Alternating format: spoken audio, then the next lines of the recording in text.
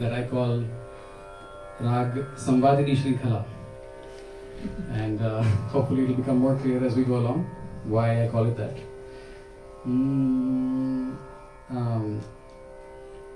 So I'll get on with the lecture now. Svar-Bhed Rahasya. It's a slightly ambitious title for a ambitious subject. What I'm going to try and do is keep the lecture very quick and very brief, so that we don't get bogged down by technicalities and we don't get bored by the science. And hopefully we can have some fun with the musical principles behind what I'm talking about.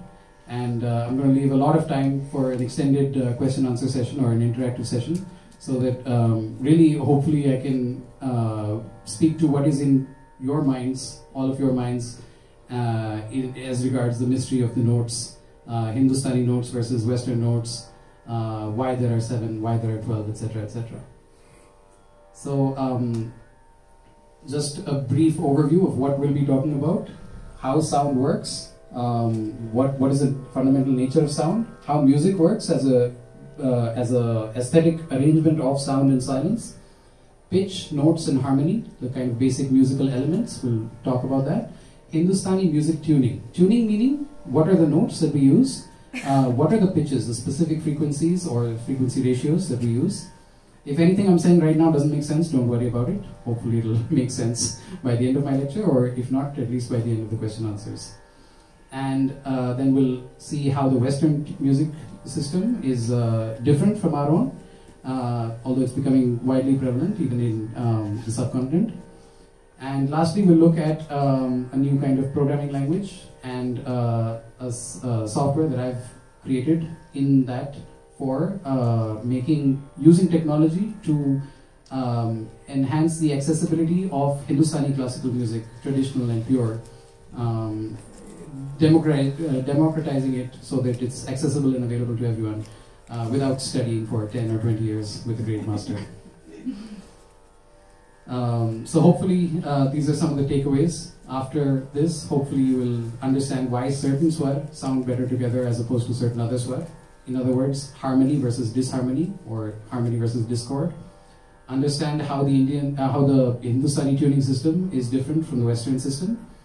And the 22 Shrutis that are talked about in so many medieval and ancient texts, understand a little bit from a modern scientific perspective how they came to be, or how they come to be. And if you would like, then the software instrument that I'll be using to demonstrate much of this, you can take it and use it at home. So, this is the first part that is a bit technical. It's basically the physics of music, how sound works and how music works as a result of that. So I'm going to keep going with this. If at any point you have any questions immediately pertaining to this, like if you don't understand something I'm saying right away, please feel free to just interrupt and ask a question. But otherwise, like I said, we'll have an extended... Just a small one. Yes, please. Your slide says Indian, you say Hindustani. Are you looking for the right word still?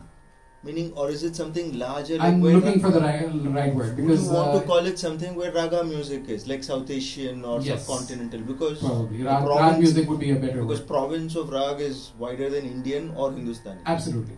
Yes, exactly. Yeah. And the 22 Shrutis apply down south, or it's not. I avoid talking specifically about Carnatic a lot, just because I'm not an authority on it at all. But I'm saying the principles you're going to talk about of sound are universal. The physics principles are certainly universal. So, but we'll see how then the physics gets modified and tempered by the cultural ambience. Yeah. So in this section, and characteristics and a string being the simplest, in a way, physically simplest form of producing musical sound. We'll look at that. I've got a guitar for demonstration. So. The creation of sound, just to remind everyone of this is all just very basic stuff. Any physical object vibrates, that vibration makes the air around it vibrate, and those vibrations are called sound waves. The sound waves travel through the medium, which is air. Those air vibrations or sound waves hit our ears and are translated into nervous impulses, which reach our brain and get converted into sound. as a very brief explanation, overview of how sound works. We can kind of skip over this part, but these are just the three basic characteristics of sound: amplitude, frequency, and spectral distribution. The spectral distribution is the one that sounds most scary, but please don't be scared by it, because that's the one we'll be, in a sense, looking at the most to explain harmony in particular. Now for this, I'm just going to come here and demonstrate something on the guitar. So, can everyone hear me if I just talk? Yes, yes. Perfect. So, I've got a guitar just for ease of use. Ideally, we would have had a tanpura, but they're not so easy to manipulate, and you'll see once I do what I'm going to be doing. Can you hear that? Okay. Now, so just I'll give you just a few seconds, 10 or 20 seconds of just playing this one string. What I'd like you to do is pay attention to the complete sound of this string. Normally what we're used to doing is simplifying listening, meaning that we listen to something that's quite complex and we try and mentally simplify it or abstract it to its basic form. That is how we perceive pitch. You know, I'm playing something, that sound is actually quite complex, but you hear one single note. So now I want you to know, of course, that sa is being played in the context of the tanpura that's going on, but try and listen for the other sounds that you hear in the sound of this string.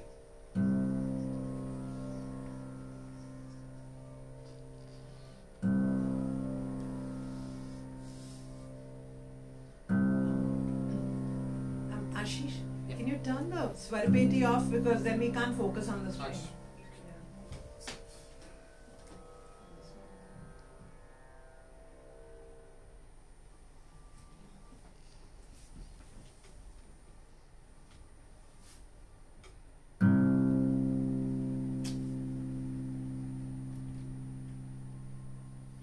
Especially as the sound decays, as it dies out, try and listen to how the sound is morphing, the nature of the sound is changing. Maybe you can hear other things.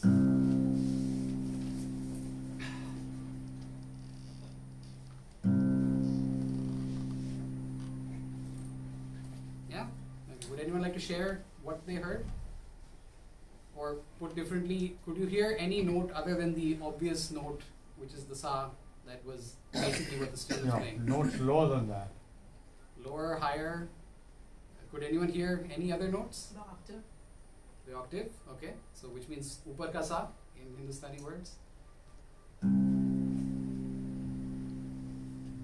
The mere plucking gives you a lot of energy in the beginning, a lot of bright energy in the beginning. Yes. And as the sound dies out, then you get a pure note. Okay, excellent observation. We'll see. We'll examine that in more detail. Now I'm going to aid your ears by spelling out these notes. So this is like trying to understand a word. Can't understand the spelling, I'm just going to spell it out.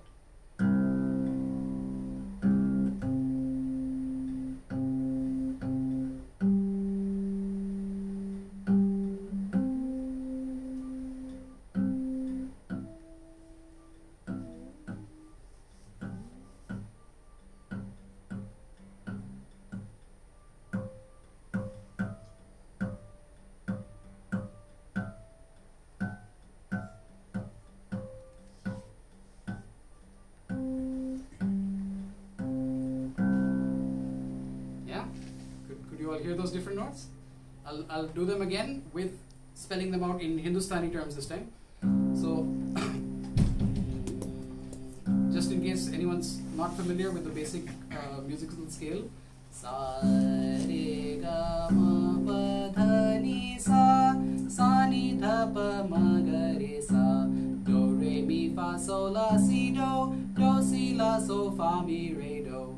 So this is the standard in Hindustani terms called the shuddha scale, in Carnatic called Shankarabharanam, in Western called the major scale or Ionian mode, for those who are historically inclined, like Punita perhaps. The Western scale is our Komal ray, right? No, the ray is still Shuddha. Okay. So that's just as a reference, and now talking about the notes I'm kind of plucking here. Sa, sa. Actually, it's a low sa, but I'll just sing it like that because I can't reach there. Sa. And then we have, as we said, the upar ka sa. Sa. Again, I'll transpose that down to the octave. Sa. Sa. Pa. Sa.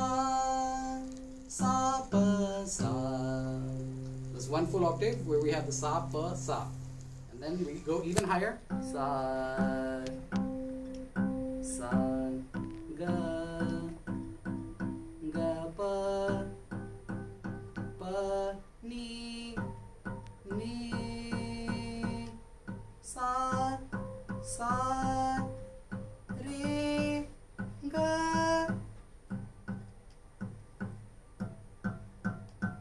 Ma. Ga. Re. Sa. Yeah. Now, having heard all that, just one more time, just for a few seconds, just try and listen again and see if you can hear these notes while I'm not using this hand at all and while I'm just plucking the open string. See if you can perceive any of these notes that I spelled out within that one sound.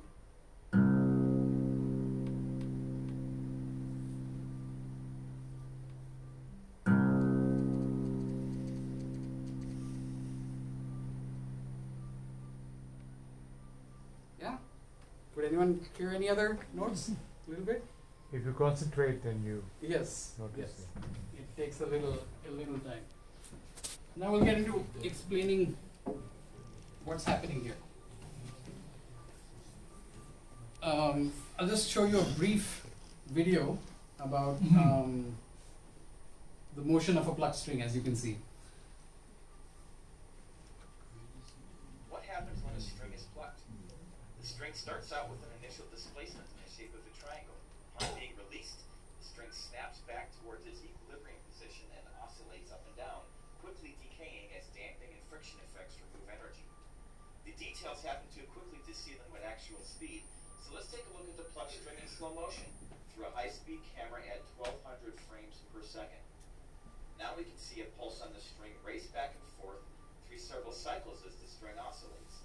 During the first complete cycle, the string has a pronounced kink that travels back and forth between the ends. This can be explained mathematically as a Fourier series summation of the individual standing wave patterns on the string. After several cycles, the pronounced kink has disappeared, and the motion looks much more like the entire string simply bounces up and down. This is because higher frequency components of the motion have decayed more quickly due to damping effects.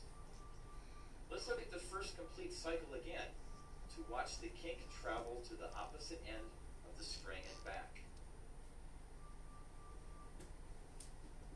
Now let's slow things way down so we can clearly see the kink in the string traveling from one end of the string to the other and back again.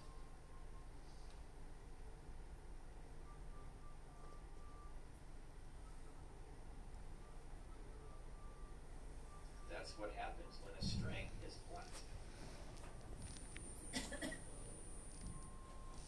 So I just showed you that because it's something that many people find hard to believe. I especially remember my dad when I started talking about all these things, and I bored the hell out of my family by making them listen to this stuff again and again. The fact that more than one note, in fact many notes, come from just one string just when you pluck it without any pressing or adjusting any notes. So whether it's a guitar, sarod, sitar, banjo, santoor, any of these string instruments, they're all operating on the same basic principle. You have a string of a defined length, defined thickness, and defined tension, and and when you pluck it, or when you bow it for that matter, but plucking is much easier to understand, you produce a sound which is normally perceived as one note, but actually has all these notes within it.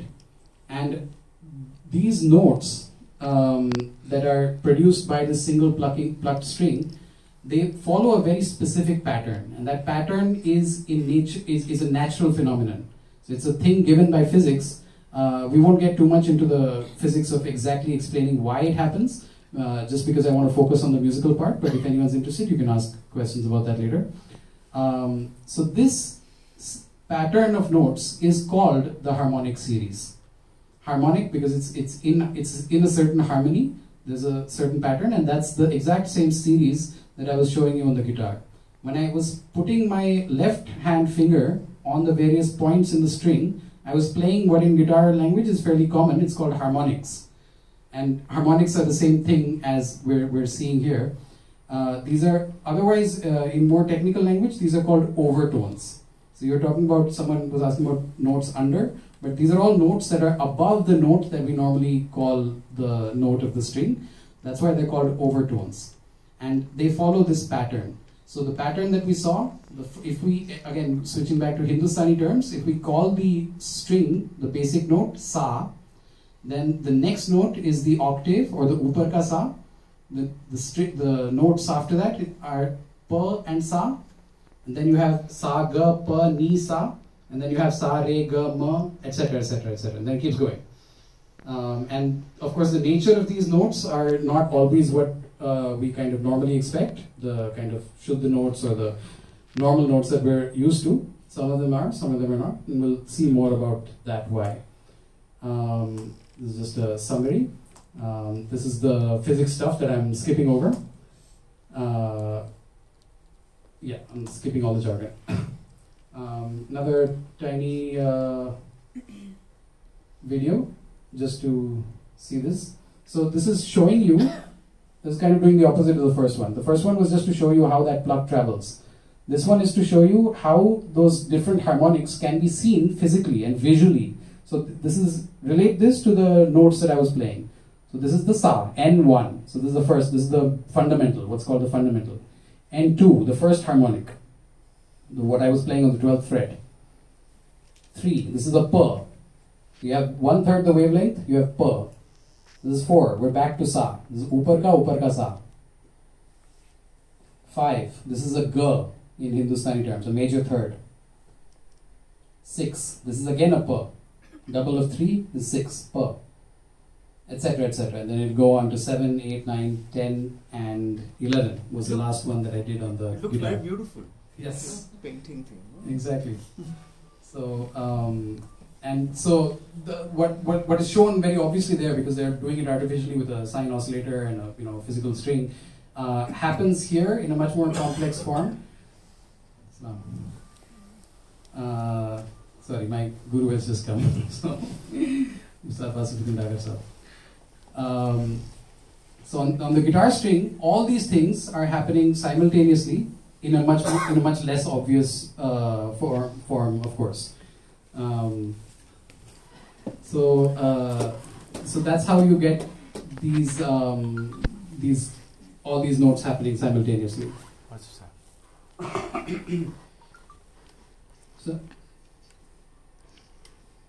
So now we're gonna try and transition from the physics side of things to the musical side of things, how music works. Again, a very ambitious title. So here we'll look at what we've seen so far, the musical attributes of sound in the harmonic or overtone series. So the three ones that we talked about earlier, now I'm just giving the perceivable qualities of sound. Amplitude, which is a physical description of sound, we perceive as volume, higher volume, lower volume. Frequency is the key one that we'll be dealing with here. Frequency is perceived as pitch. So for example, you saw those N1, N2 things happening in that video. For example, Western music has defined frequencies. Somewhere around 263 Hertz is middle C, for example. So anyone in the world knows that if you play a 263 Hertz sound of any kind, you're playing a C. And so people can tune. That's how tuners work. That's how huge orchestral ensembles can come together and just play and tune, be in tune. Because they just have to know that, oh, are you tuning to an A? Are you tuning to a C? What are you tuning to? Hindustani doesn't quite work like that, especially in the traditional way. We have a very variable and a relative note system. We'll come back to that difference later. But of course, nowadays, most times, or not most times, but many times, we use the Western system as a guide, as a reference point, as a grid. So for example, the tanpura that I'm playing, obviously it's a virtual tanpura. I don't have a real tanpura to bring. But in that, for example, you're using the Western pitches to say what your sa is. And so you're following that same grid pattern. What a defined frequency, giving a defined pitch. And lastly, you have the spectral distribution. Spectral distribution, now I can explain, just means what is the particular composition of all those other overtones. So aside from that main sound, which since I'll keep referring to it again and again, I'll just clarify, it's called the fundamental, because that's the fundamental tone of the string. It's as if the whole string is vibrating. That sound is called the fundamental, and that's, in Hindustani we'll call it the sa, the lowest possible sa, then the next, etc., etc. So how is it? The timbre is basically, you can understand it as, if a guitar plays a sa, if a sitar plays a sa, if a sarod plays a sa, and even if a violin or a rudravina or a electric guitar, a rock guitar plays a sa, you can all tell, if obviously you have some musical experience, that it's the same note. It's the exact same note, which means what? That their fundamentals are matching. And yet, almost anyone who's heard them before will be able to say that, no, this is a guitar, this is not a sarod, this is not a veena, this is not a violin. Why is that? Because they have different proportions and different arrangements of those overtones, of those other sounds that are not just the fundamental. That is why we can tell one instrument from another, even if they're playing the same sound. Yeah, please. Shouldn't duration be there as well, as a fundamental attribute of it's a fundamental attribute of music, and you can possibly call it a fundamental attribute. It's not quite as precisely physically definable, which is why I haven't included it. As in, it's just a matter of... Usually when we see, there are usually these four attributes. Achha. It's pitch, duration, amplitude, and timbre. Okay. Okay. So Duration is sort of... Oh, I'll take that as a suggestion. I'll maybe include that next time. And now we come back to the harmonic series. Again, I'll skip over the physics, blah blah blah. Just the main point from this is that we have all these different notes. They're all climbing in frequency. Just a tidbit: frequency is the inverse of wavelength. So visually, especially since sir, you appreciated that the visual of that vibrating string. When the string vibrates as a whole, so that's the full wavelength, or that's actually half the wavelength. That produces the fundamental. As those fractions get smaller, and it's as if part of the string is vibrating. Visually, even as you saw, it was broken up into those sections, which kept decreasing in size and increasing in number as that kept increasing. So the smaller the wavelength, the higher the frequency. That's why they're overtones, because in frequency terms, the frequencies are always higher. In wavelength, they're smaller. And the product is the speed of sound. Yes. And the product is? The speed. Not quite. Speed of sound would relate to how fast the sound is traveling, which is in the medium. I mean, that's the whole physics thing. And honestly, in music, we don't deal with the speed of sound unless you're doing some super precise computer music. Yeah, that's all. So again, sounds to us like one sound with a definite pitch, the fundamental. Like initially, or possibly for many of us, we could only hear that one note. That is the fundamental. But as we saw, there are other notes happening within this. The basics of music creation. We'll talk about all of these: melody and harmony, harmonic series, just intonation. Again, a technical term, which just means basically the notes. I mean, at a very simplistic layperson level, it means the kind of natural notes that we use in rag music. In the West now, it is also catching on. It is becoming a big thing to use just intonation. So, and then the shuddha saptak, which I already sang and demonstrated, sarigama padanisa sanidapa magarisa, or major mode, major scale. Okay. So melody and harmony, frequency is the physical attribute, pitch is the perception of it, and when we have a certain defined pitch, which is used in a musical context, that pitch becomes a note.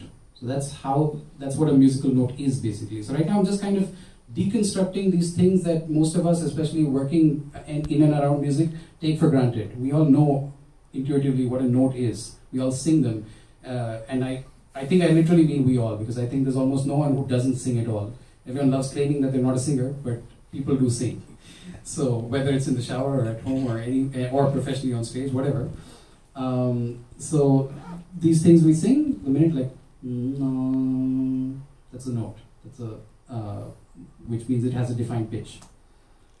Now we again are introducing the element of time. Notes in a linear sequence, which means notes coming one after the other form a melody. So if I say ta-na-na, ta-na-na, ta-na, ta-na-na, ta-na-na-na-na. Very, very simple melody. Does anyone recognize it? Exactly. Thank you. So that, what did I do? I just took 3 notes. Sa, re, ga, and then I arranged them in a certain pattern, repeating some of them, waiting sometimes with some silence, so again introducing the time element, and then that became a melody. Vertical stack.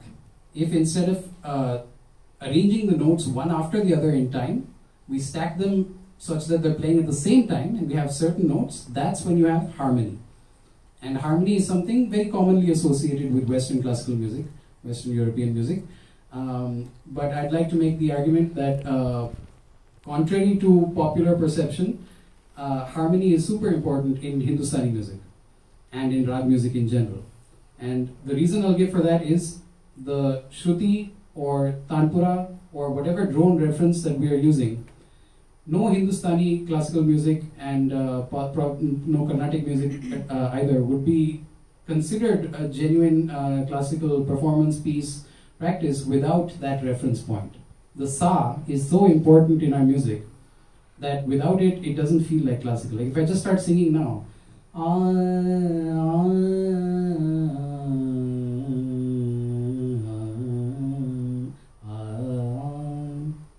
you know what I'm singing?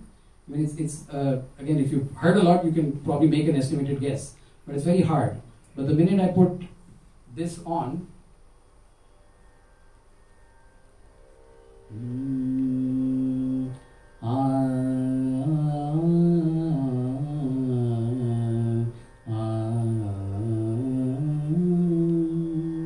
you can feel something.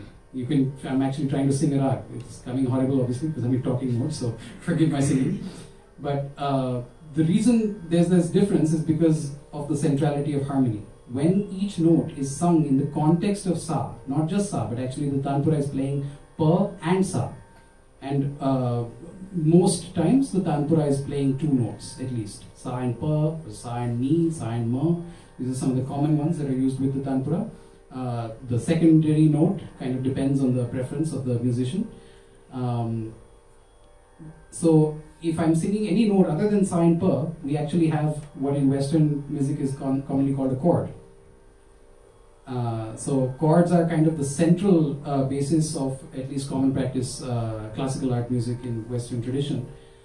Chord progression is basically how you analyze large structures of music, even symphonies and stuff. You look at them in terms of Roman numeral analysis and all that, which meaning basically showing how you move from one chord to the other. And the equivalent in Hindustani is rags. This is of course an oversimplification, but like basically what I'm just looking at is how are you understanding the music? Because both musics are using notes, and both musics by and large at a super simplified level, don't kill me musicians, has 12 notes. We'll get into the shades of why that's not true in just a minute, but again, from a lay perspective, 12 notes exist in both rag music, Hindustani, and in Western classical, and in many other systems of the world. How we are understanding the arrangements of these notes differs. So for example, if a piece of music is using them in terms of chords and moving from one chord to the other, then we call it chordal progression music, which is very common in Western classical. If the notes, only certain notes are used, and they're used only in a certain way with a certain manner of rendering them, as well as a certain way of moving from one to the other, then it's called a rag. And that's how Hindustani or Carnatic interprets those notes. So now the harmonic series. Everyone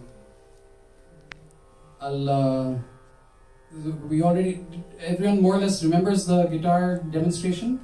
Or should I'll just do a quick vocal demonstration just to get us back into that mindset.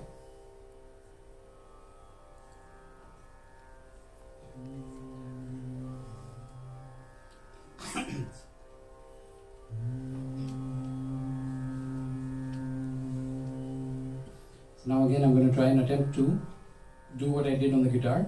I'm going to hold one note. So my throat, my vocal cords, the normal method of singing is going to only have one note. with my mouth, I'm going to adjust the shape and position of my lips, tongue, etc., and pull out from this rich spectrum being produced by my vocal cords. I'm going to pluck out certain overtones. So initially you'll hear that one note. As my mouth keeps moving or my tongue keeps moving, try and see if you can hear the different changing emphasized overtones.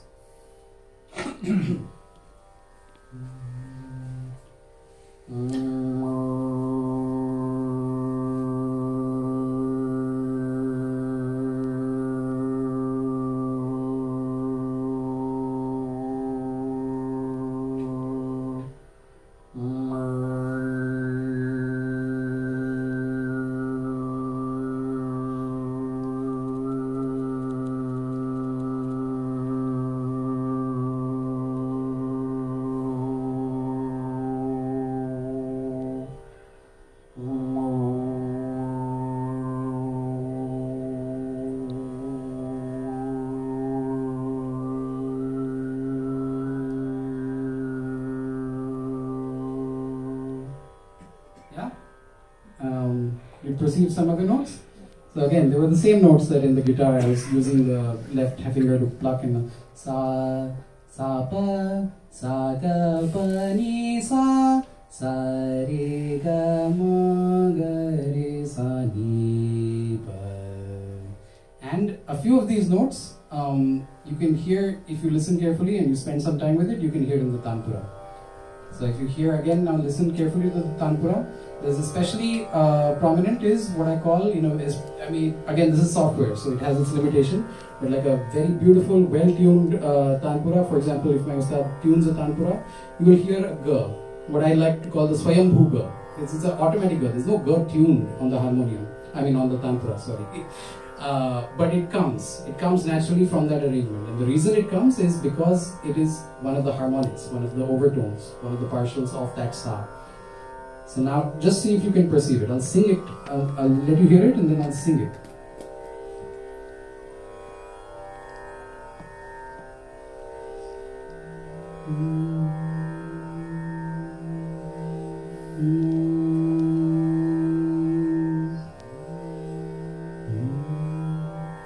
Would anyone like to hum it?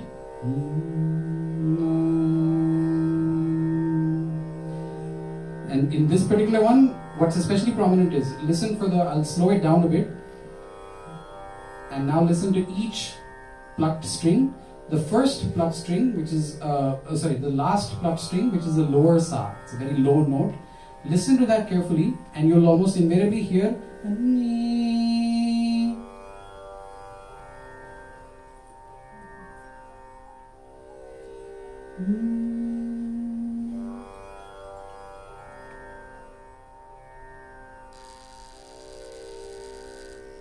yeah, can you hear that? That ni, that's what's called, that's the seventh harmonic, seventh partial. And that ni is much lower than most of the knees that we commonly use. It's definitely way lower than the ni on a piano or in some rags at least. So, how now we're looking at basically how the harmonic series gives us musical material, how it informs our music.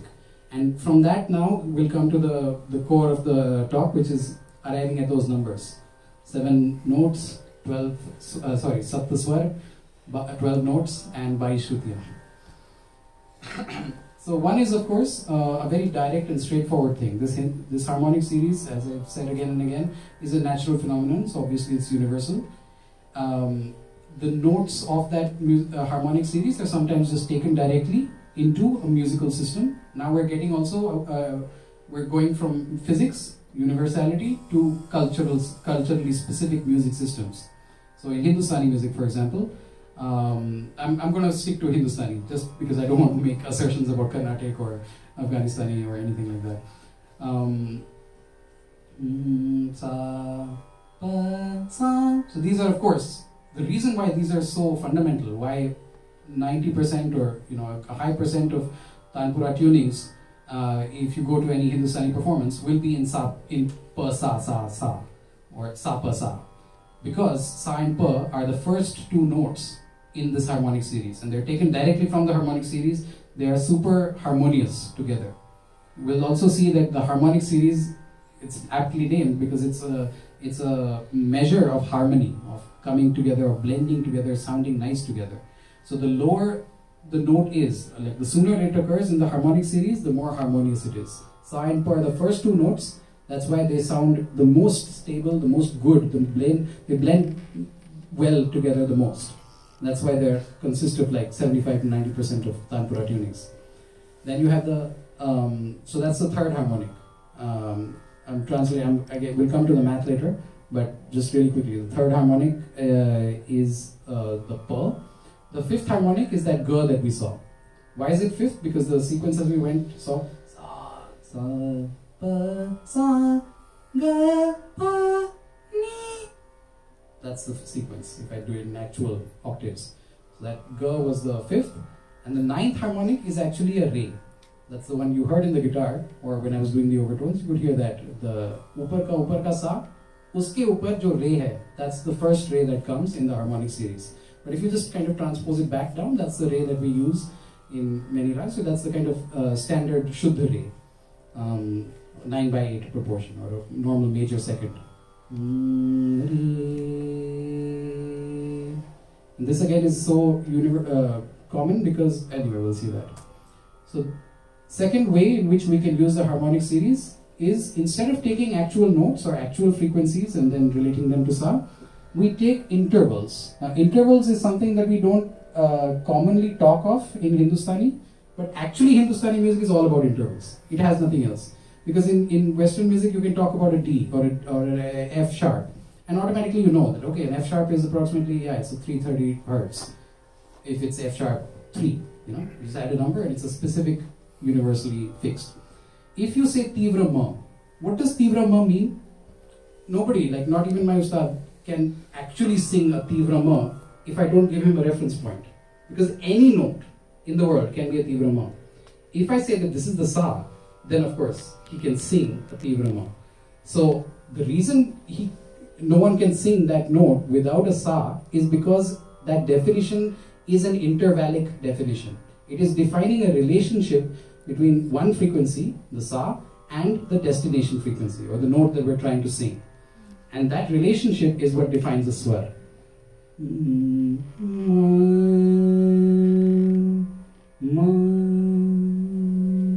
That's a Tivra Ma. Why? Because it has a certain relationship to the Sa.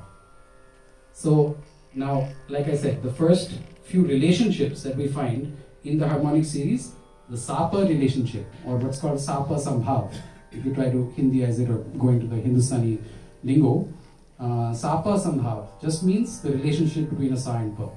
And that relationship can exist between anything, as we'll see. It doesn't have to be just a Sa-Pa, but that relationship can exist elsewhere. That's the first. Then the Madhyam. Again, now I'm getting into slightly higher things that are not written, but Sa-Pa is, you're traveling a certain musical distance from Sa going upwards. Sa-Pa. I'm going to be bass, so forgive that, but Sa-Pa. You're going up to Sa, up to Pa, from Sa. If you took that same distance and instead of going up to Pa, you went downwards from that same Sa with the same direction, what would you arrive at? Does anyone know? Ma. Ma. Why? Because Ma is in that sense the inverse of Pa. You go up that distance, you come to Pa. If from Sa you go down that distance, you come to Ma. Sa, Pa, Sa, Ma, Sa. That's one way to look at it. The other way to look at it is, why did I call it the inverse? Ma is that note of whose Pa is Sa. Or, I mean, it gets very unwieldy, but basically, that note whose Pa is Sa is Ma. So, Ma ka Pa kya hai? Sa hai. Sa, Ma. Now, just suppose I think of that Ma as my Sa. Sa, Ma, Ma. So, this is a Ma. Now, I'm going to convert it into Sa, Sa, Sa, Re, Ga, Ma.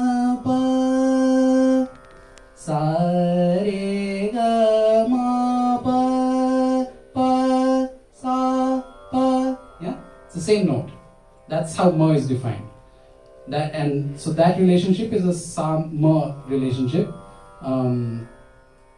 And if we bring it down to sa, I mean that's how the madhyam gets created. Now the fourth one listed here is the gandhar. That's the ga in common language. That's that swayambhu ga, the same ga that we heard earlier in the tantra, we can still hear, or that I played on the guitar. Sa ga. Hopefully I'm singing it accurately, but so that's a gandhar. So again, that's a relationship. We'll see the maths of how that works. When we take that relationship, we can derive new notes by starting from different notes. The first three distinct notes of the harmonic series, like we already covered this. So sa sa sa pa sa ga pa ni sa re ga ma ga re sa. Harmonic series. The first three notes, distinct notes, were sa, pa, and then ga. So if you just rearrange them in kind of sequence, bringing them down to one octave, you have sa ga pa. Now, because these three are the first notes of the harmonic series, that's why in Western music it's very obvious the major triad or the major chord, a 1-3-5 or a sa ga pa. I'm just saying the same thing in different languages to convey how basic, essential, and how universal this is. So you can see that same centrality of this sa ga pa in Western music. It's very obvious and overt because the major chord is kind of the home chord, how you come home, how you resolve music. In Hindustani terms, the sa pa is more what we think of as home in terms of the tanpura, having that always on. But also the sa ga is used to create or to estimate notes, which we'll see how. So just remember that sa, ga, and pa in these relationships. The shadja, I mean I've used the classical names here, but I'll just say the easy names for us. So the sa pa relationship, primary, and secondary, the sa ga relationship.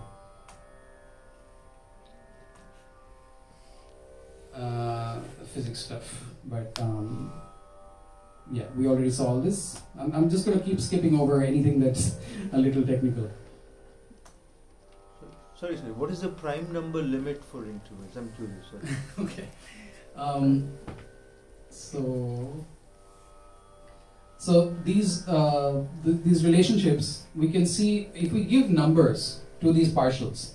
So the fundamental is 1, the second partial is 2, etc., and so on and so forth. So what were the notes that we had? We had sa, then we had sa pa, or I'll do it like this: sa, sa, sa pa, sa ga pa ni, sa re ga. These are the first 10 harmonics in Hindustani terms. Now out of this, if you just look at these numbers, the first time pa is occurring is here. The third harmonic was a pa. So the ratio of that pa, that third harmonic, to the closest sa is what gives you the relationship of a pa. So 3/2, if anyone's familiar with basic ratio language, 3/2 is the frequency ratio of a pa. What does that mean? I mean, it's very simple math. It's just middle school level math.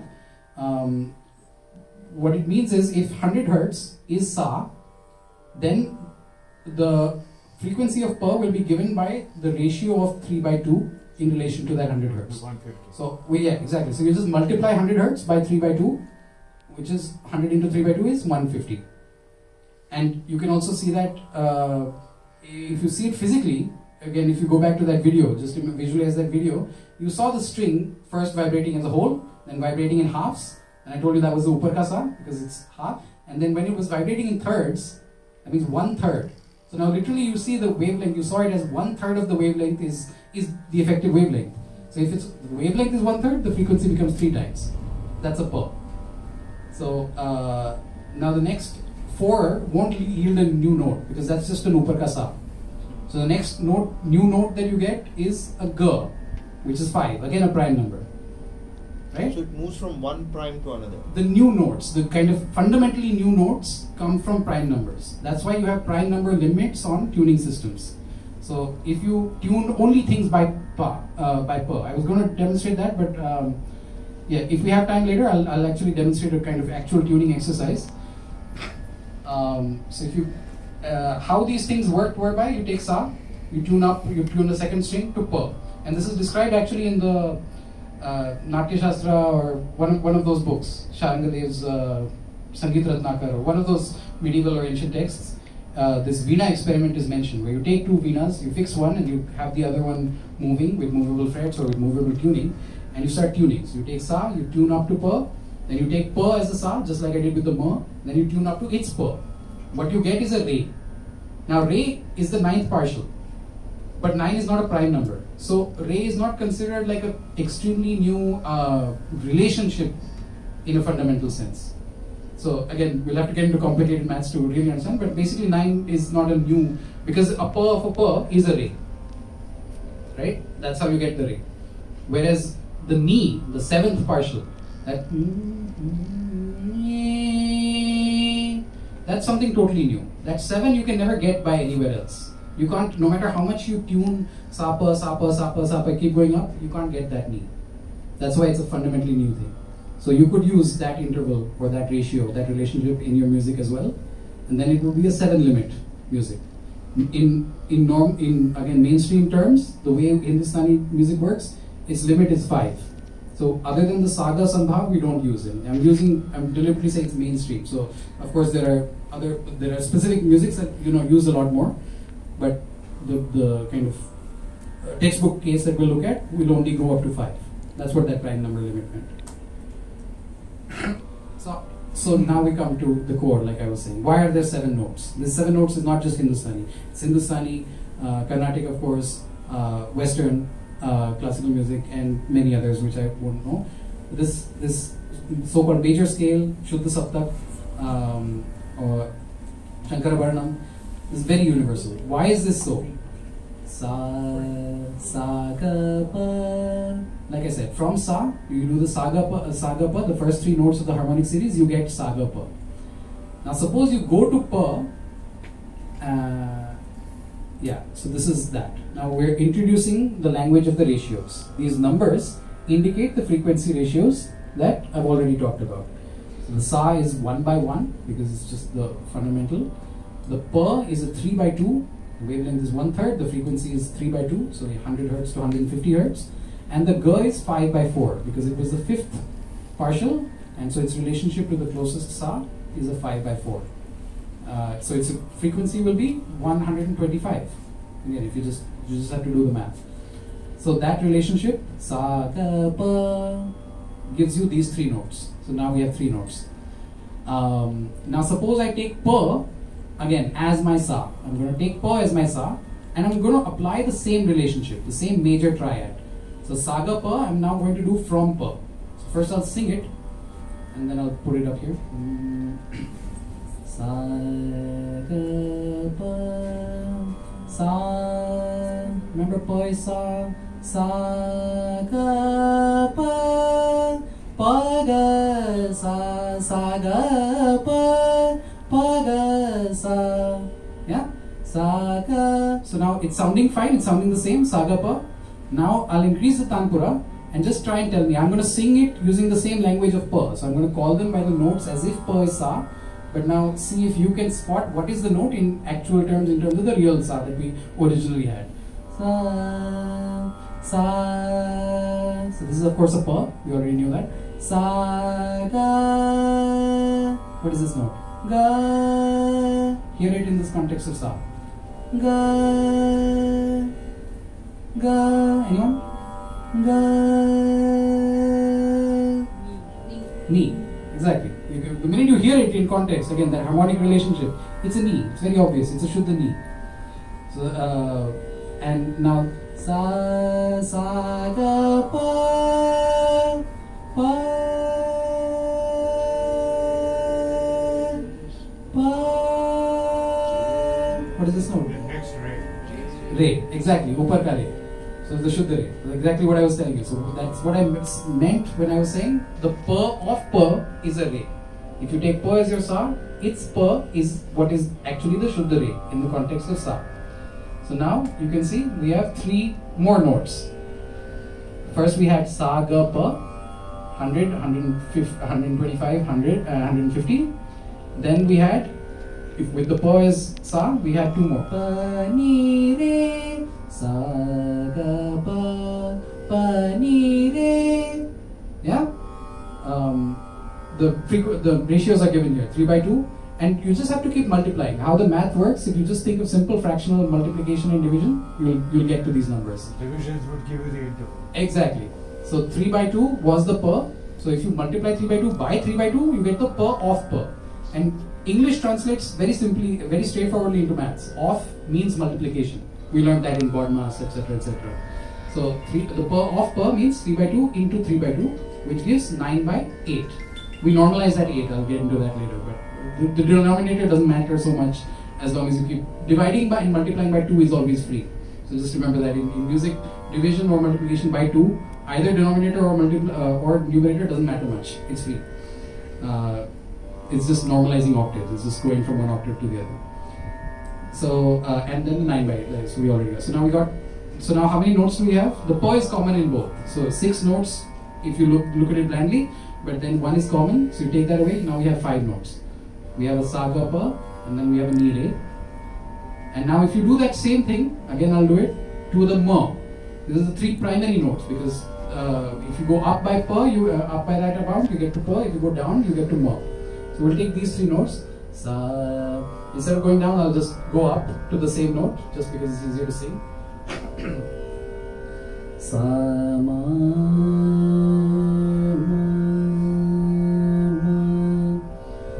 Now I'm gonna make ma into sa. Sa ga pa ga sa ga pa pa sa ga pa. Okay, that's the context. Sa. Now again I'll slowly sing each note. Tell me what the note is. Sa. Sa. Huh? Ma. Yes. Pa. Sorry, you said pa. Sa. Hear this very carefully with the tanpura and tell me what note it is. Sa. Ma. The ma.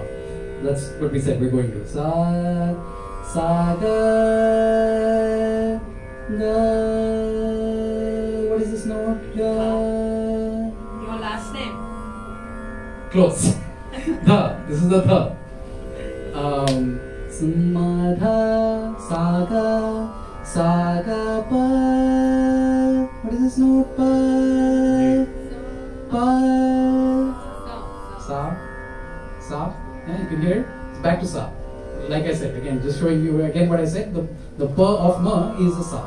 That is why it's a ma. Sa. So now we got these 4 by 3. This is the ma. 5 by 3, that's the dha, and 2 by 1 just means upar ka sa. So 1 by 1 was normal sa, 2 by 1 is upar ka sa. So now I'll just sing all of these. You have the sa ga pa. Sa ga pa, pa ni re, ma dha sa. Yeah? So these, and again, so we have 3 into 3, that's 9. But again, 2 of the notes are always common.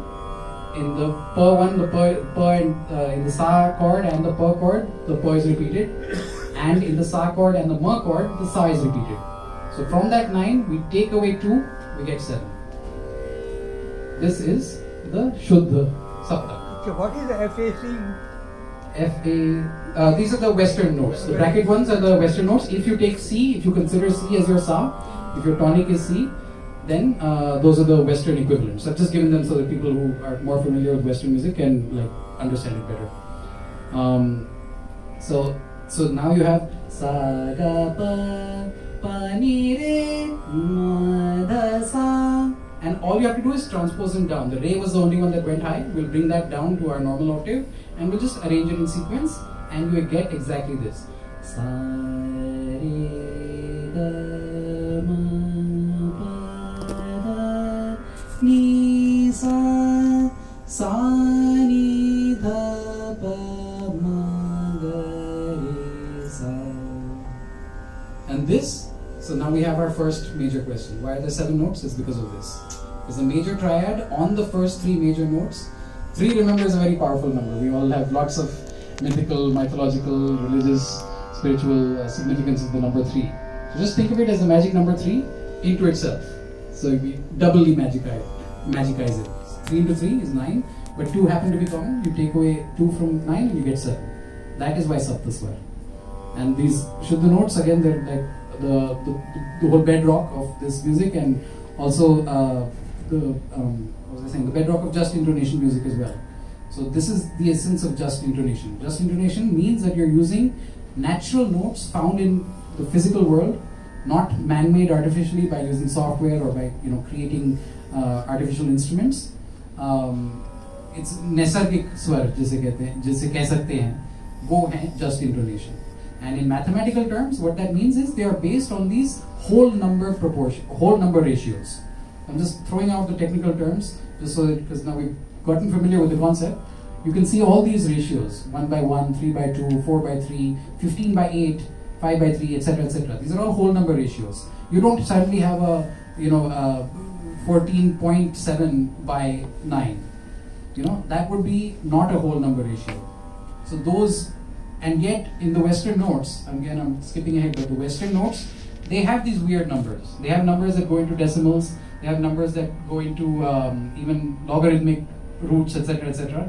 And that's why they are so artificial. And so, very sorry if I am going to sound proselytizing or bigoted, but I am going to come with this bias that the Western notes, the 12-tone equal tempered system, is not at all suitable for Hindustani rag music for sure, and probably any rag music, for this very reason.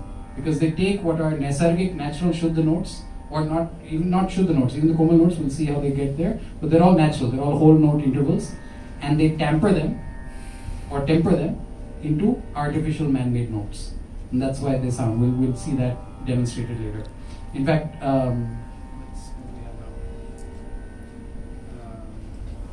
so this is just a kind of musical summary of what we've done so far. All the notes are relative. You have the 7 Shuddha, Sa Re Ga Ma Pa Dha Ni. Adding the thing of Komal notes. There are 4 Komal notes in this system: Re, Ga, Dha, Ni, have a Shuddha and have a Komal. Sa Re, Shuddha Re, Sa Re, Komal Re. Komal just means one step lower. Saga, saga, saga, ga, Komal ga, Sudha, Sadha, da, da, Komal da, Sa, ni, ni, Komal ni. Adding these. And Tivra, there's only one sword that has a Tivra. Ma has a Tivra variety. Ma, Tivra, just like Komal means a step down, Tivra means a step up. So Ma, Shuddha, Sa, Ma, this is Tivra Ma, Shuddha Ma. And this is now we're getting into controversial territory. The system that I'm learning right now does not believe in this. But this is still very widely taught in music theory and music schools all over the country and beyond. So I'm repeating this as just the mainstream lay level knowledge. Don't take it as, definitely take it as not the gospel truth. It's technically, it's the way, it's just like saying, just by way of an example, Newtonian laws of physics. They break down at the Einsteinian level, at the general relativity level, at the quantum level, but they still apply in everyday life. Object will not come to it, blah blah blah, whatever. So just like that, there are much finer nuances and more details, some of which we'll go into. But at the level of common everyday functionality, there are these 12 notes, and Sa and Pa are called Achal because they don't have any such variety. They don't have a Komal, they don't have a Tivra.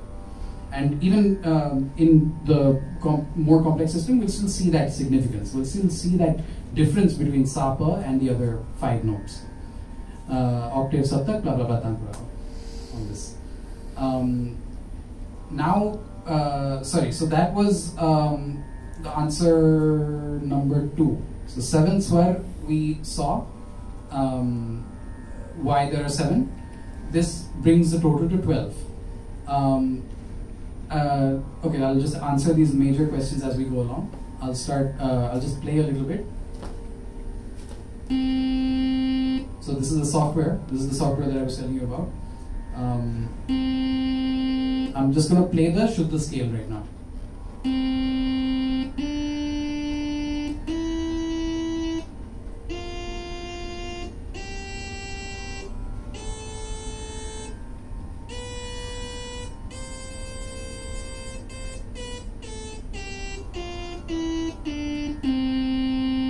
So these are the exact ratios that we saw here. 1 by 1, 9 by 8, 5 by 4, 4 by 3, 3 by 2, 5 by 3, 15 by 8, and 2 by 1. Now, why are there 12? I'll have to skip ahead.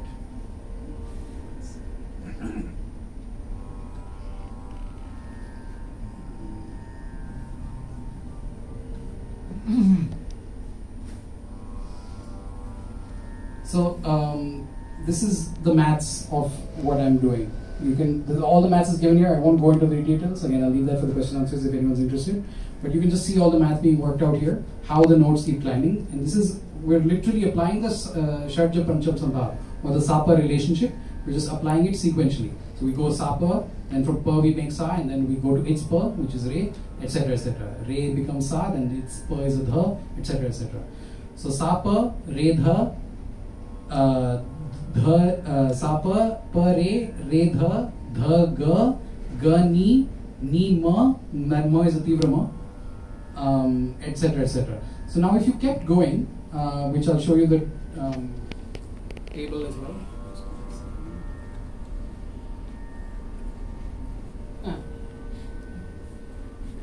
Okay, here's the table. Is it readable at all in the back? Yes, So, yes. okay, numbers. So again, without getting into too many of the numbers, the green ones you can see highlighted at the bottom. Those are the straightforwardly derived from the Sapa Sambhav. The yellow ones I'll explain later once we get into that. But basically, if you just follow the numbers, you can follow the second row. So this row, which has the 1 by 1 in the center. Just look for the 0 in the top row that has the columns. So the 0 column has the 1 by 1. That's the Sa. And this is how a grid can be arranged of all the frequency ratios translating into musical pitches used in this music. So the 1 by 1, you go up in the Sapa relationship, you get the Pa, 3 by 2, 9 by 8 is the Re, 9 by, and then 27 by 16 is the Dha, etc. etc. So you go Sa Pa, Pa Re, Re Dha, Dha, Dha Ga, Ga Ni, Ni Tivrama, Tivrama goes to Komal Re. You know, just think of a piano if you're familiar with that. These are all powers of 2 and 3. Yeah, powers of 2 is exactly. That series. So you can see how you keep going up the numbers from 729, you go to 2187, etc. etc. I'll just tell you, in Western terms, this is actually known because this is taught to, again, in music theory. It's called the cycle of fifths. In Hindustani terms, all it means that is you're going up by a Sapa Sambhav. Sapa, Re Dha, Ga Ni, Komal Re Dha, Komal Re Komal Dha, Komal Ga Komal Ni, Komal Ni will be Shuddha Ma, if you look just in terms of that Sambhav, and the Ma Kappa will take you back to Sa, and that total will be 12. I'll just sing it and show just so it helps singing, and I'll keep, just remember that I'm going to keep adjusting octaves. That means if I'm singing a note that's too high, I'm going to take it down an octave, take it down into the Madhya Sapta. Sa. And the context again, we're deriving 12 notes. We're seeing why there are only 12 notes. Sa pa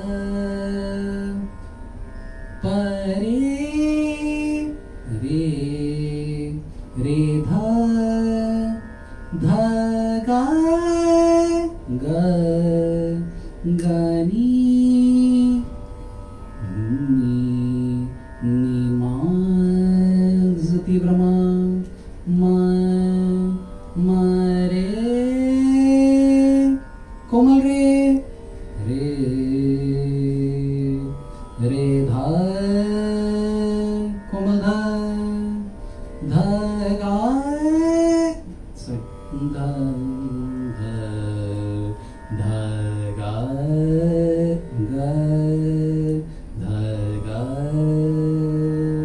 ga ga ni ga ni. Here's a komal ni ma ni ma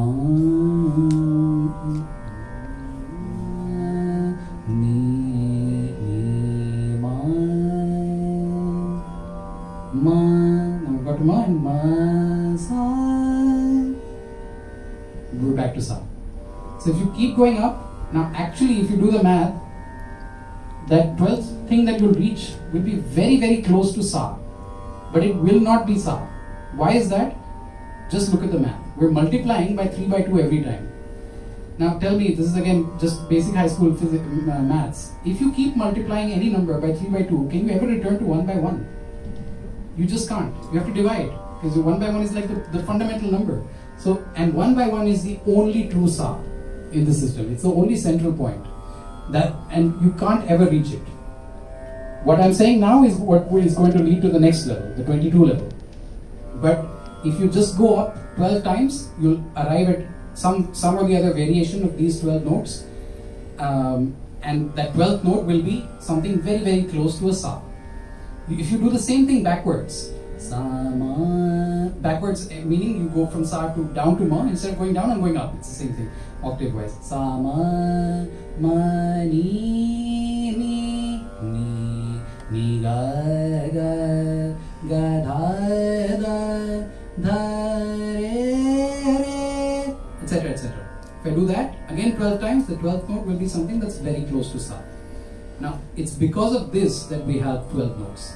The answer to 12 is the kind of trickiest to understand. It's not so obvious, and but it's still something that is explainable by physics. You know, it's still something that is universal in the sense of if you want to understand why are there 12 notes in so many different systems, it's because of this. Because if you just take the Sapa relationship and you redo it multiple times, you go up in that cycle. If you go up in that cycle, the 12th note you reach is basically something sounding like sa. And if you go down in that cycle, again the 12th note you reach is something sounding like sa. So the ancients probably just decided, okay, there are 12 notes. So that's the explanation for the 12. Now, Ashish, that's for me. everyone with me so far? Any major confusions or any major problems? Yeah, we can proceed.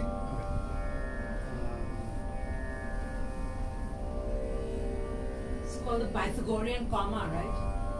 I'm coming to that. So, this we saw, and then now what happens is with this 12 note system, you don't necessarily always have good relationships between all the notes. So what is sambhav? Sambhav. Sambhav. Sambhav means relationship or harmony. So the saga sambhav means the relationship of harmony between a sa and a ga. Sapa sambhav similarly between sa and pa. So going back to that, sorry, oops.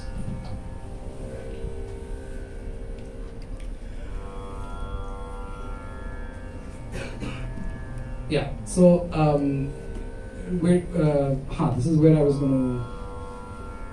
Yeah, okay. Let's try something. I've got the tantra going on. Okay, I'm going to play you sa, re, ga, and then hear that ga, and then I'll play something else.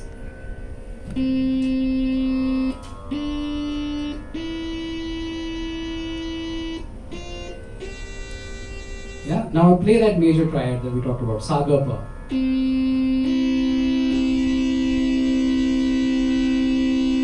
Yeah, you can hear that. Sorry, I got mixed up. This is something else.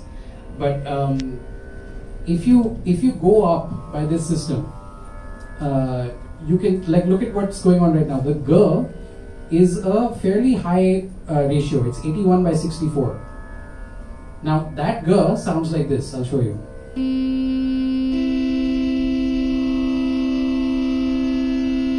Yeah, can you feel that? Now hear this. Can you anyone feel a slight difference between those two things? Yeah. Which one felt more melodious, more harmonious, more together? The second one? Second. First? Okay. No, now we're getting into the aesthetics, so there's not a right or wrong answer.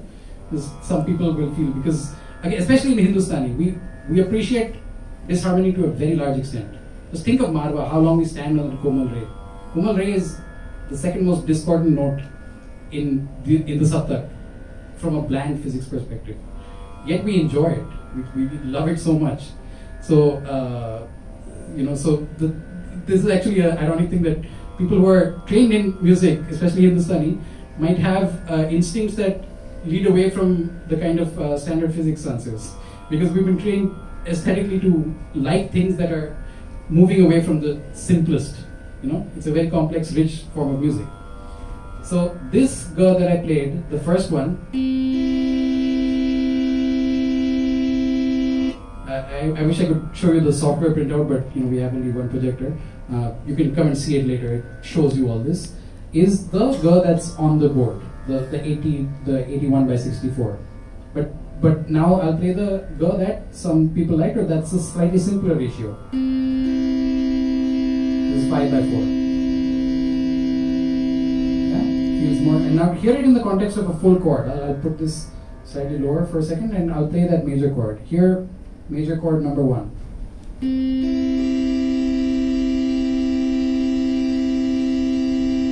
You can hear that slight shimmering, that slight waving.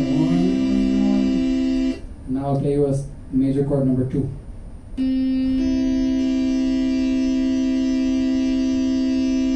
little more chilled out, a little more relaxed. You can hear less of those wavy things happening.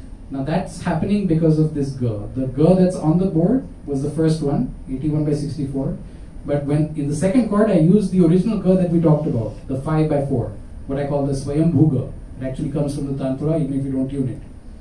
That is much more harmonious in that sense.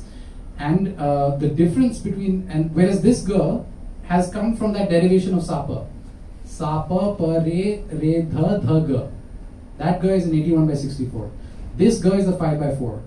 So now if you compare 5 by 4 and 81 by 64, to compare you have to make the denominators correct. So you just multiply and you get 81 by 64 and you get 80 by 64.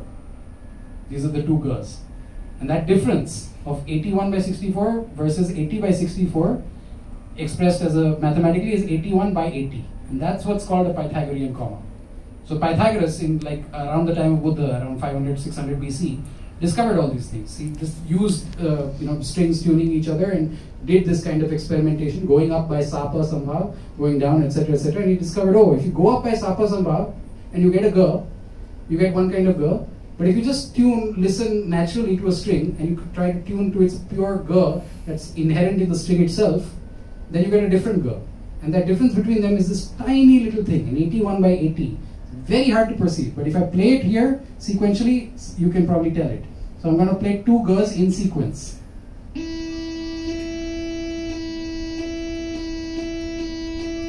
Yeah, everyone can hear that difference very clearly, the different notes. Now I'll put the Tanpura up and hear them in the context of Sa as musical Hindustani notes. This is the 5 by 4. This is the Swayambhu girl. This is the 81 by 64. It's a slightly sharper girl. This girl has come from the Sapa somehow. So now, of course, it's up to you. Which one do you like better? You might like the girl, and as far as I know, or as far as this system goes, the limited system that we're going to talk about more, with these two girls, some rags will use this girl, some rags will use that girl. Why? Maybe because if there's no, maybe because pa is very important in a rag, so it's more important that the girl be akin to the pa, be more, have affinity with the pa than with the sa itself, or something like that. Then you might use that 81 by 64. So that's how you move from the 12-tone system into the Shruti system. So Shruti, used in this sense, just to clarify, because Shruti actually has so many different meanings, people use it with all these meanings. Shruti I'm using very specifically in the sense of a specifically defined pitch or musical note within the octave, which can then be used for musical expression. So it will be a specific frequency ratio. not a specific frequency, because our system is relative, but a specific frequency ratio, a specific relationship with sa.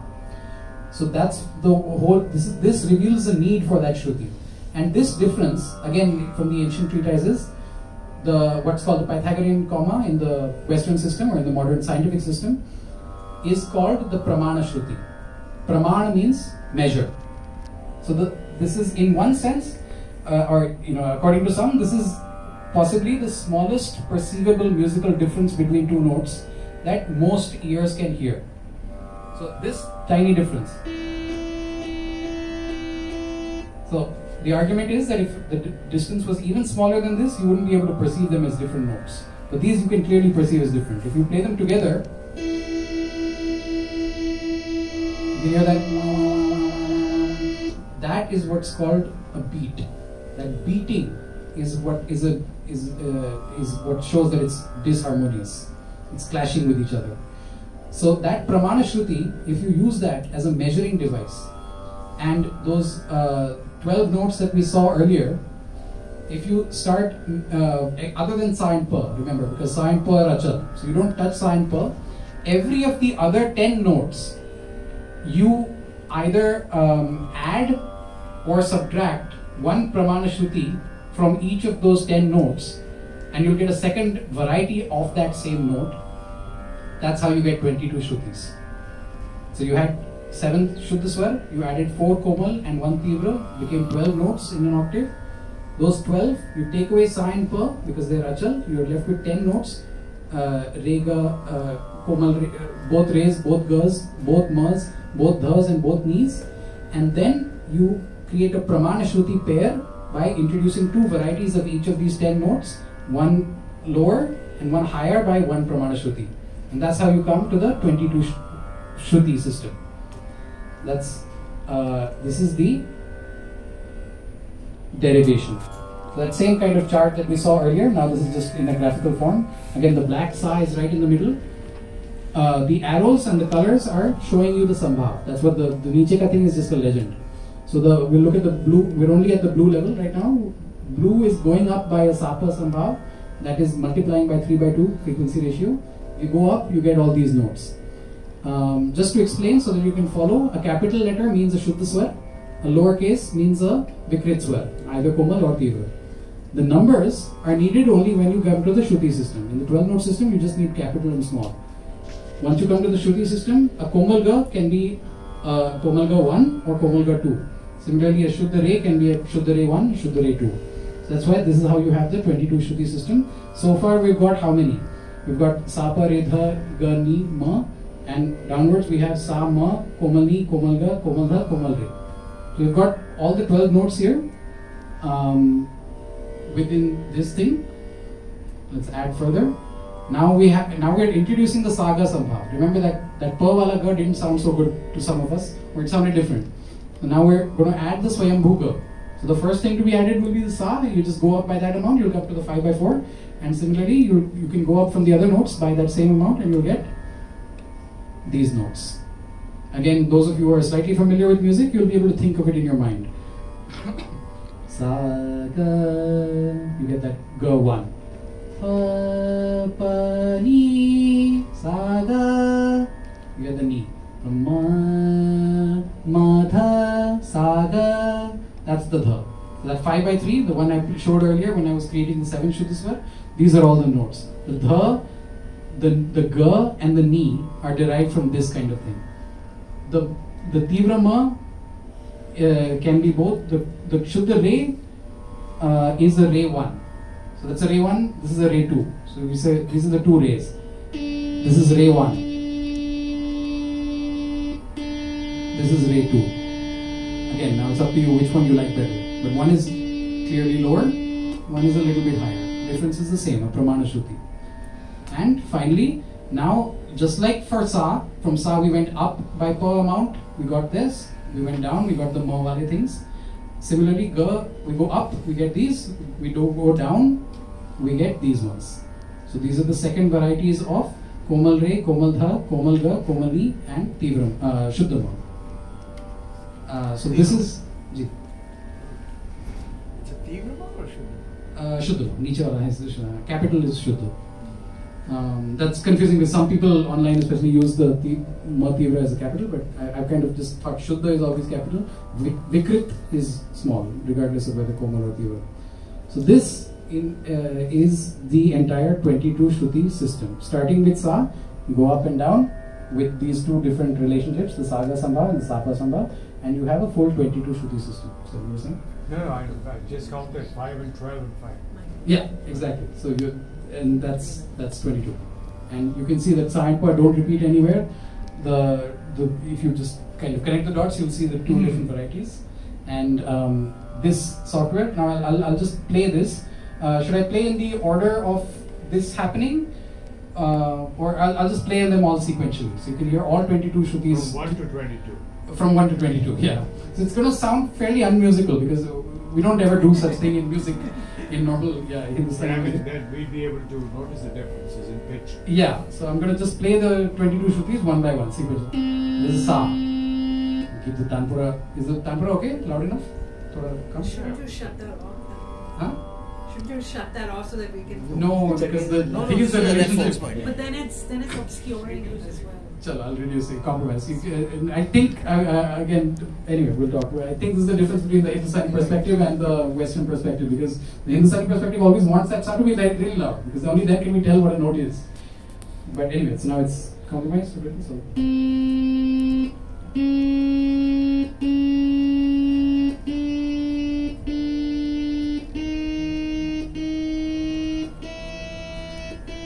I'll sing along with it so you kind of know where we are. Sa, re, ga, re,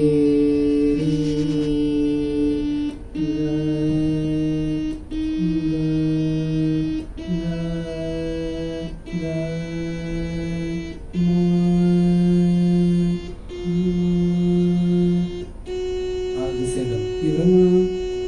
Tivrama, Pa, Komal Dha, Shuddha Dha, Komalni, Shuddhani, Sa.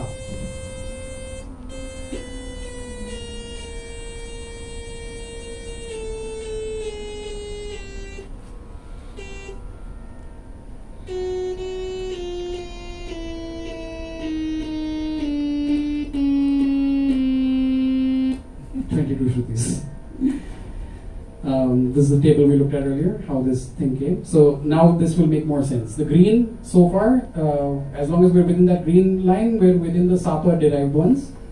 The minute you come to that 7th column, on the high side, instead of going to that complicated number, which is 2187 by 2048, we come to a much simpler number, which is 16 by 15. And that's why we jump from the Sapa Sambha to the Saga Sambha. Similarly, and then continue on. Similarly, on the lower end, from the Ma side, once we come to Komal Ray 1, we would have gone to another complex number like 1024 by 729. Instead of that, we have a vastly more simple 135 by 128 as a ratio. And then again, we continue. And you can see that those famous ratios, the 5 by 4 comes in that yellow line. And similarly, the, let's say, I don't know, okay, there are no very famous ones here, but 16 by 15, maybe. And the red, I put X's in front of them because those are the limits. Those are the ones we don't use. So if you followed that 22 Shruti and made it a 24 Shruti system, you'd have an extra Pa and an extra Sa over here, or there. You'd have a Sa and then another Pa. So on either side. But because they're so close to Sa and we want Sa and Pa to be Achan, we don't use them. That's why it's limited to that 22 Shrutis. Just an acknowledgement of some other people who have talked about this at length and from whom I've learned a lot and derived a lot of inspiration. Dr. Vidyadhar Oak, based in Thane, near Mumbai. He's also developed, he's developed a 22 Shruti harmonium. So that's a proper acoustic physical instrument which you can play. It has levers extra from the normal harmonium, which then allows you to tune each note to either this Shruti or that Shruti. And again, the difference each time is a Pramana Shruti. So because this is again a rigid, I mean it's not the 12, but at the 22 level it is still a rigid and fixed system. That's why he's able to do something like that. with the same normal keyboard of 12 notes. He just adds levers so that you can switch either the higher variety or the lower and get 22. P. Sambamurthy is a musicologist, I think from a Carnatic tradition. He wrote a book, I think back in the 1920s or 30s, and he had this whole table. The only thing I found that he didn't acknowledge this saga sambhav. He explained everything in terms of sapa, and just when he was making the mathematical tables, when he'd come to that place where it's either 81 or just a simple 5/4, he'd just say, oh, it's very close, so we're just correcting it. I'm like, you can't do that. If we're basing our whole explanation on things being pure and mathematically accurate, we have to stick to that. So the saga sambhav was introduced to me by Vidyadhar Oak, that you actually have a 5/4 thing also. So now, now I'm just talking about how the 22 Shruti system, 22 Shrutis is just mentioned a lot. If I'm not wrong, Guruji can correct me, even some of our Dhrupad Bandishes mention 22 Shrutis. So, and whereas our musical system doesn't even follow that. But that 22 Shruti concept is just so prevalent and so widely talked about in the tradition that it's just withstood the test of time in terms of conceptuality. But in terms of music, there are many people don't believe in just limiting to these.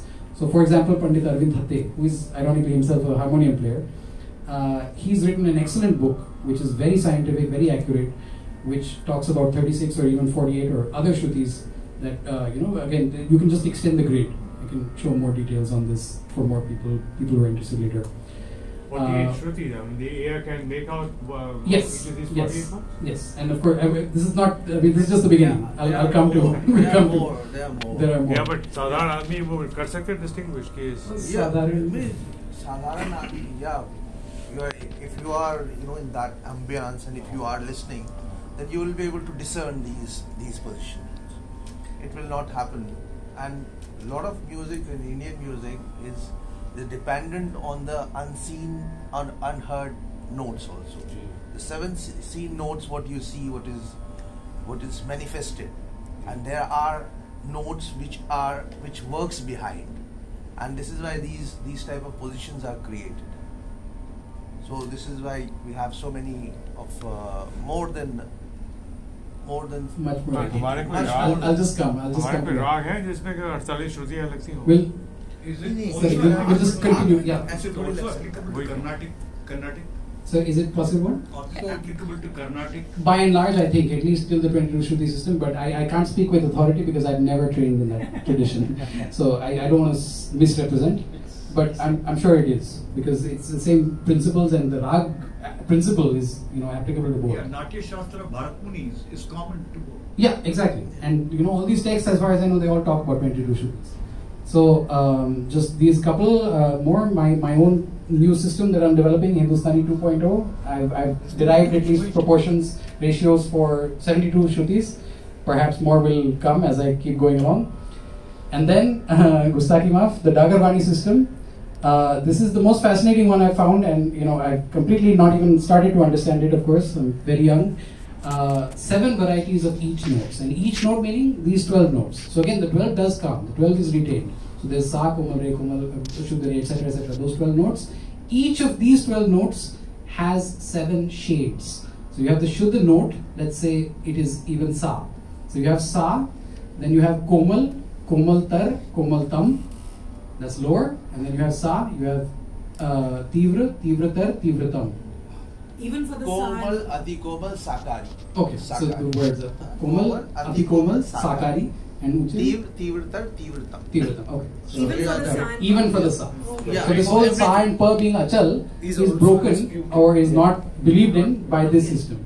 And Guruji, for example, has shown me by singing. Sir लोग गाते हैं ध्रुपद सिंह कोशिश करते हैं जिनको आता है वो गाते हैं. तो like I was just saying, like in informal demonstration, Guruji himself has, for example, literally shown me that how once you get into that rag and then you go and come and you can see that, and then me, like I wouldn't have been able to do it, hear it, if he hadn't told me. But because he told me to listen for that, I saw that when he came back to that Sa, it was not the standard Sa. But is that your upaj or is it historically from your lineage? We have it is not my creation, it has been told in Bharatanatyam Shastra also, and we more trust the what is Sarang Dev's, this thing. So Sangeeta. there are 49 Koot Tan. They also talk about 49 Koot Tan. So every note has a possibility of 7 different positions. So Sa is considered Achal, but Sa is also not Achal, because it's how you're throwing the light in the prism, and from where you lead that light, from what spectrum, what you want to enter into. Clever. So that's all about that. Clever. Colors ki bhi shades. Yeah. So there's shades of colors also now we see. So that then what is attracting you also, because there's your color also, and what your color is also getting attracted by that color. So that creates another sort of energy and color. Then you have that position in your perception, or I don't know what to say. So on that note, on that beautiful note of color, we come just really quickly to the rags. This is again just an overview of like what rags, just to bring everyone on the same page. Every rag, of course, has the sa. Most rags, meaning 99.9% perhaps, the ma or pa, one of them at least should be there. Normally it has between 5 and 7 notes, etc., etc. But there are exceptions. That's why I keep using these careful words, normally and mostly and all that. This again, we're coming back to the mainstream theory, which is taught in most music schools, in the Mahavidyalaya, for example, or many others.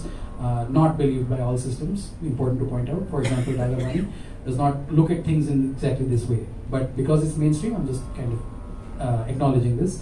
The Aroha Avroh, the ascent and descent, Pakad, Vadi, Samvadi, the king note, queen note. More focusing on the Shrutis. The way you pick notes, or out of this 22 Shruti system even, I'm going to again limit myself to the 22 Shrutis just for the sake of convenience. How do you pick which of these Shrutis do you use in a rag? So harmony, because like vibrational harmony I talked about in the description. Here's the schematic, just a bit colorful to entertain. Yaman, for example, you start with Sa, then you obviously have the Pa, and you have the Re 2, because you're just going up that line. So that gives you your Sa, Pa, Re, and also your Dha. So you have all these in Sa-Pa harmony with each other, and then you go up instead of right, and you get your Ga, and from that Ga you get your Ni, and you get your Ma. The Ga 1, the Ni 1, and the Ma 1. So visually, if you can see,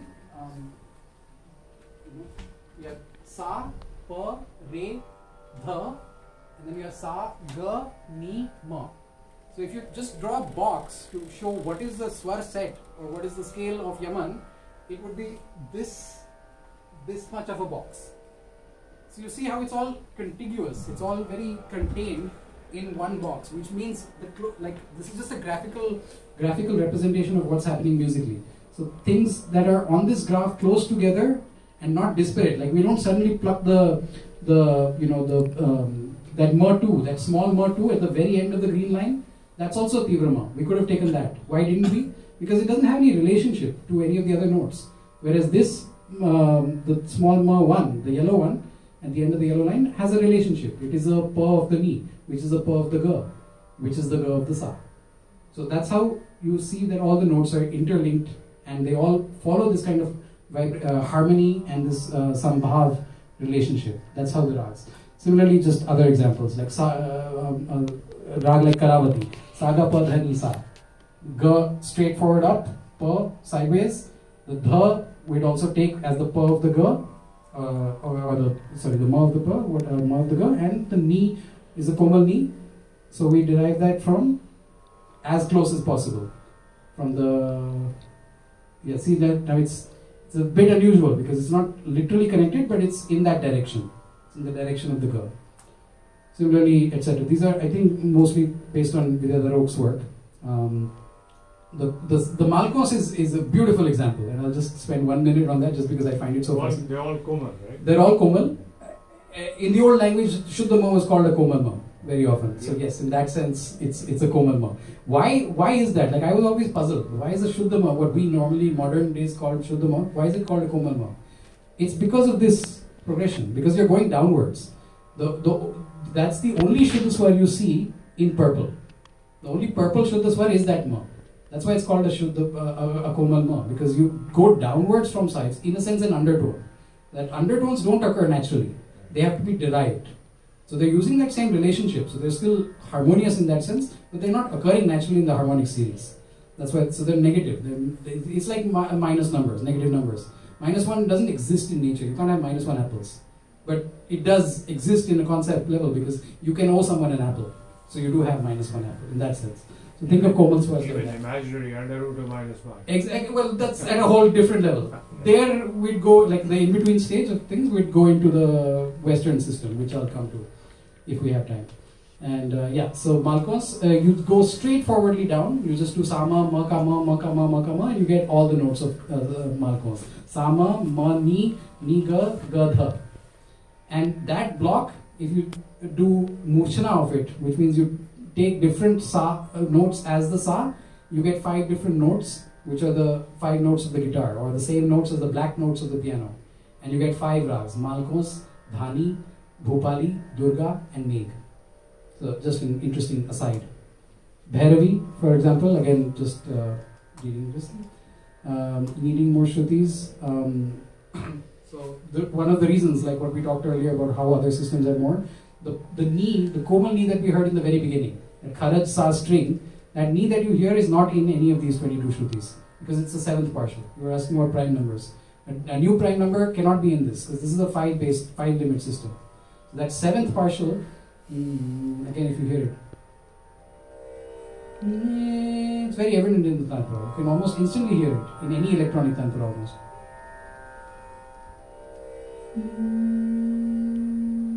That's lower than the lowest of the knee in this 22 shruti system. That's one example why we need more. So the 7th part, Samvad, just examples, I'll race through them. If you understand this, great. If not, no need. Need to modulate, blah, blah, coming to... Okay, so now this brings us that last thing, which I'll talk about later. Why did Western music deviate from possibly the rest of the world and start getting into this temperament business? Western music, especially around maybe Renaissance time or slightly earlier, late medieval, started exploring key modulation. So on the same instrument, you play using different keys. In Hindustani terms, what that means is, imagine Bahauddin Saab playing on his Rudra Veena, and some days he plays with C as his Sa, some other days he plays with an E flat as his Sa. That never happens. Any instrument has a defined Sa. Now you might tune it slightly up and down, but you don't change the whole note. While singing also, Guruji will never sing Marwa in C and then suddenly start doing Bageshwari in a Komalga in a E flat. You just don't do that. You have one Sa for the whole thing. So Hindustani music doesn't need anything beyond these pure notes because this is how we work. We have Murchana Bhed also, where we change the system Sa. So, but in a performance. Not in a performance, but when we have to... Exactly. But this instrumental need for being able to modulate to keys, because if you have these pure notes, as you see, the pure notes never circle back. In Western music, conventional theory talks about a circle of fifths. Now, as you can see, it's not a circle, because the match doesn't allow you to circle back, as we saw from that table. Western में गाने में key change करते हैं, bass roll लगता है वो फिर. Okay, that's again getting into the Western aesthetic thing. Our ears are not trained, but that cycle thing is by temperament. So because there is a need, we're coming to this, the need for temperament, you have to be able to play the major chord from each key or from each note. So even if you're in C, for example, and you're in the C major, so you're in what we would call the Shuddha Saptak, Sa Re Ga Ma Pa Da Ni. But now suppose you're playing the, you're playing the 3 chord, which means you're playing on Ga, you're playing Sa Ga Pa. So this is your 1 chord. Now I'll put the tanpura on. So you have your 1 chord or major chord, Sa Ga Pa. Now suppose from Ga you have to play. This is a minor 3 chord. Now I can play this. The Ga ka Pa is a harmonious Sa Pa. You can hear that? Nice and clean. Suppose instead of this I played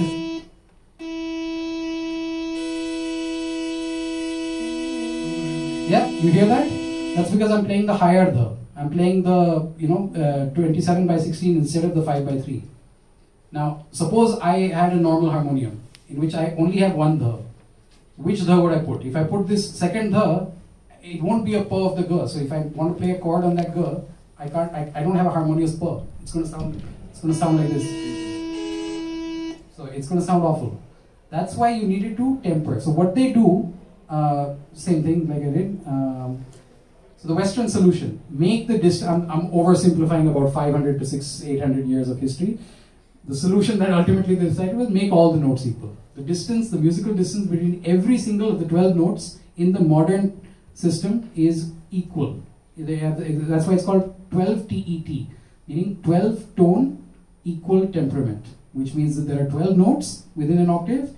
Each of them is equally tempered, meaning the distance that each of them occupies is exactly the same. Interval wahi rahega. Interval wahi rahega. And what is that interval? Again, it's crazy maths. So I haven't even shown it. Decimals and all. The two, more than decimals. It's getting into irrational numbers because the octave is into 2. The upar ka sa is double the frequency of the pehle ka sa. So the 12th under root of 2 is the musical proportion of each semitone or each sa to komal re relationship in the Western equal tempered system. So that's an irrational number. It's an 12th under root of 2. Even the square root of 2 is irrational. So the 12th under root, you can imagine how irrational it is. Sorry. So that's this is just a summary of what I just said. The octave is divided into 12 equal parts. Each semitone is in this kind. This is an approximate number. That decimal keeps going on. Semitone is further divided for fineness into 100 cents. Cent just means 100th part of a semitone. And by the Hindustani standards, or by the just intonation standards, by the physics standards, each note other than the tonic is their equivalent of a sa, it's the tonal center of an octave, is slightly out of tune. And that how much it's out of tune can be measured in cents. The fifths, meaning the pa, any note on the piano ka pa is almost in tune. It is off by only 1.955 cents. Thirds are fairly out of tune, meaning ga. Any note you pick on the piano, you play its ga, that ga is fairly off. I'll show you.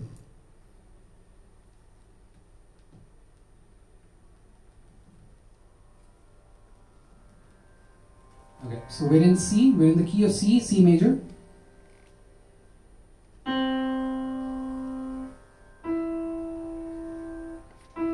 Yeah, hear that saga? And now instead hear this.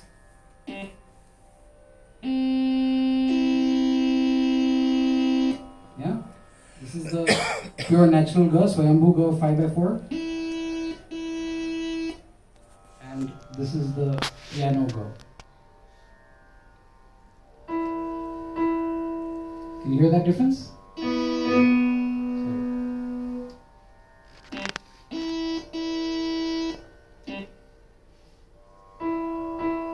It's slightly being sharper. That's what we're talking about. So you can see that plus 13.686. So they're all slightly high. They don't sound nicely in tune. And now especially even with 12 tone equal temperament, as long as they were acoustic instruments, and you'd still have some slight adjustments. So you might still have had some natural notes happening now and then, just because natural notes come naturally. Like literally, I mean, like for example, a choir. When a choir is singing, they tune to each other. Even if they're singing a chord, and so the note that they sing according to the piano would be, say, X, because they're trying to be in tune with each other and sound harmonious, they adjust that note a little bit to be genuinely in a harmony, in a physics sense. So even that has further reduced by the prevalence of digital music and technology, because including me, digital music producers, we work on technology. Software is our instrument, and most software provides only these fixed 12 equal temperament notes, which is why I've developed, for example, this thing where I can play all 22 Shrutis.